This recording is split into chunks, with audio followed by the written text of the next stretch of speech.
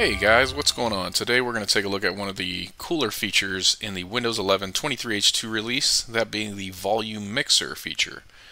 I don't know why, but this video made me kind of think of way back in the day, probably the late 90s to early 2000s with all the creative, I think that was the brand name, sound cards and speakers. Anyways, I digress. So here is if you click on the speaker, guys, you're just going to get your normal master volume here. You can slide that up and down. That's going to control the master volume level for your system. Now if you click here, we can select a sound output, and this will give us some additional options. So if you want to select a different default output device, that's here ready for you. And then also if you come down here, you're going to have the volume mixer. And in this view, we can just adjust the volume for I believe this is the system volume, so system sounds, and then every application that you have open. If you close applications, these will come and go as you open and close the applications.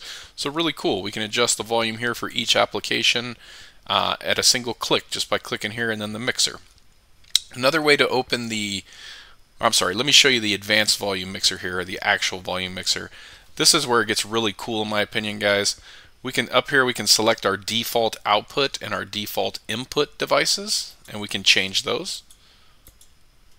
But then down here is where it gets even cooler.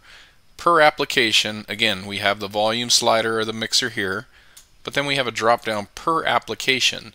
So if you want to change the output just specific to Chrome, let's say, maybe your kids are on a second or third monitor, you're trying to keep them busy while you're working, you have something playing for them and you want that to come out of the speakers.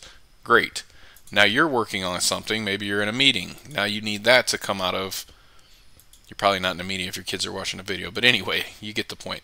You want that to come out of the output device, you want that to come out of the headset.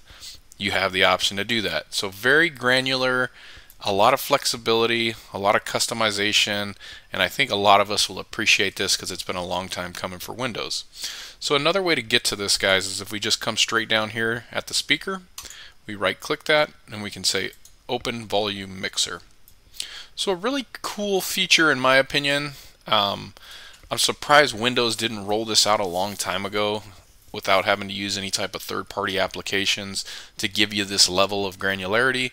A lot of people don't even realize that Windows has a system volume or a master volume, but then a lot of times there's individual volume levels for applications.